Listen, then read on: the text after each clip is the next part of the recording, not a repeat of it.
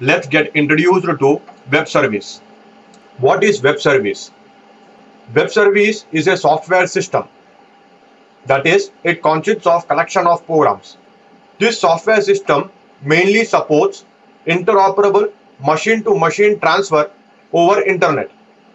In other words, web service is a web application which can publish its functions or message to the rest of the world. Anyone who wants to make use of this message can use the same whenever web service publishes it. The next question which comes into mind on hearing web service is, why to go about web service?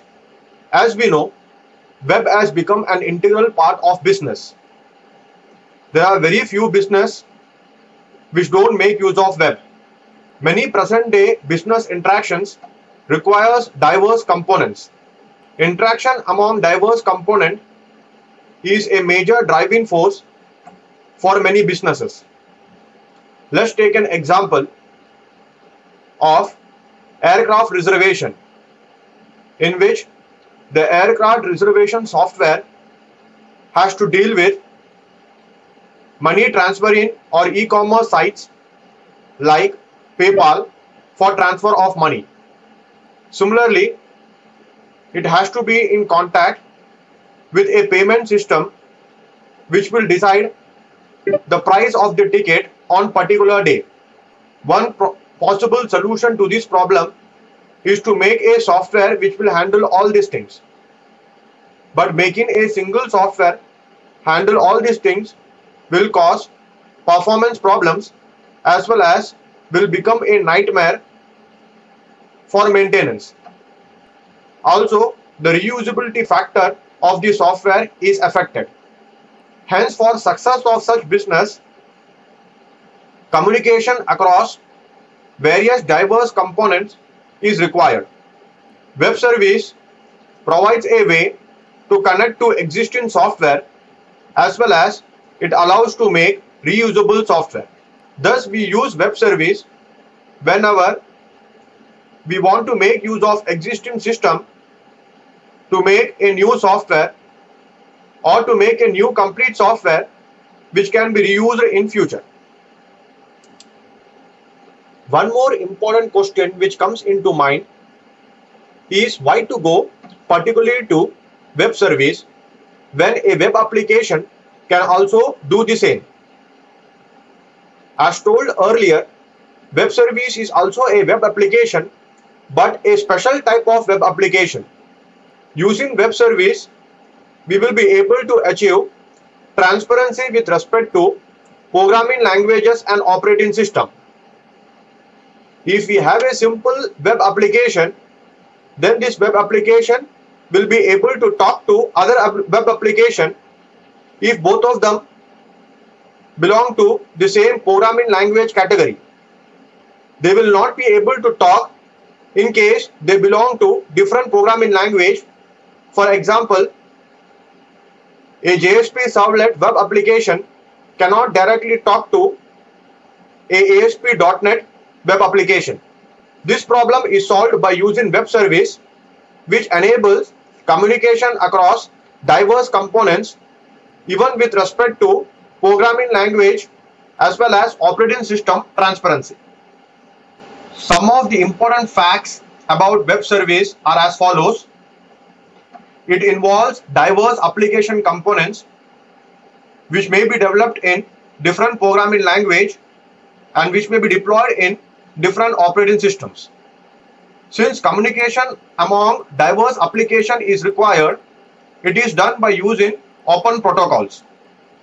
Open protocols are protocols which are agreed by most of the programming languages as a standard. Each web service is self-contained and self-describing. Web services are described by using web service description language, which is an XML. We will see more about it in coming slides. And since interoperability has to be ensured, XML is used. Next, let's understand the basic concepts pertaining to web service. In the case of web service, two things which come to our mind is service provider as well as service consumer. Service provider is a person who provides service, and service consumer is a person who wants to make use of service given by the service provider. The service provider is also known as producer. Some of the important questions which comes in our mind on seeing this above model is, how can the service provider and service consumer communicate with each other? Since both of them can have different programming language and different operating system, how it is possible for both of them to communicate? The second question is, how to search for services? A single service can be offered by more than one service provider. How does the service consumer come to know about various service providers? The third question is, how do service provider register their service? The first question which we came across was, how does service provider and service consumer communicate? Service provider and service consumer communicate with each other with the help of SOAP. SOAP stands for Simple Object Access Protocol, which is a protocol used by service provider and service consumer in the web service model. SOAP is a communication protocol. It also has a format for sending messages. It is based upon XML. Thus, the diversity of the application components cannot cause problem while communicating, since it is based upon XML. The two important points to note about SOAP is, it makes communication platform independent as well as programming language independent. The next two questions which are pending are, how does the service consumer search for services, and how does service provider register what all service he can provide? Let's see the first question, how to search for services. To enable searching of services, we have UDDI, which stands for Universal Description and Discovery Integration. UDDI is basically a directory service which stores web service interfaces. Web service interfaces indicate what all services the service provider can provide. Since the interfaces are separated from the implementation can be changed as long as the interface is not affected. Now to the second question, how do providers register their service? To allow registration of service, service provider makes again use of UDDI. Each service provider has WSDL, which is Web Service Description Language. Web Service Description Language is an XML which is used for locating as well as describing web service. Whenever the service provider starts and wants to expose a service, it will create a WSDL and store the same in UDDI.